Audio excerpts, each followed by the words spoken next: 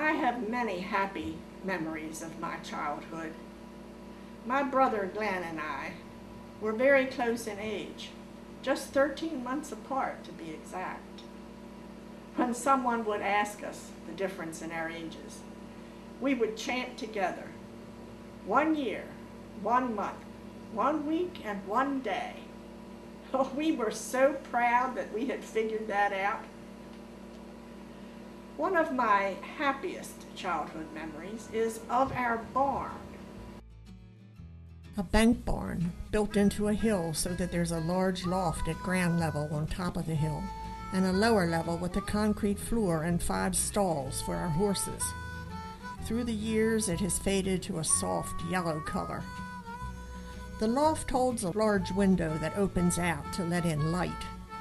The roof is shingled with wooden shingles that swell with the rain so that water never leaks through.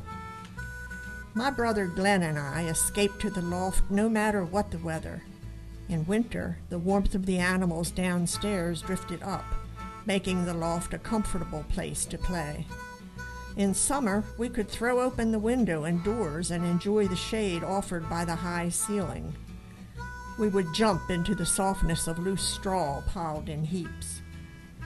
As our lives changed, the barn changed with us.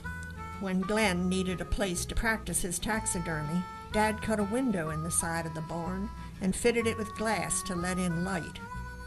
Later, when my folks opened a kennel and raised Great Danes, a small door was cut in the front of the loft, creating a run, fenced in and visible from the road.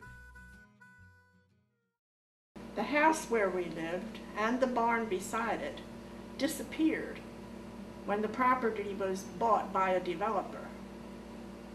So the house and the barn may be gone, but boy, the memories linger on.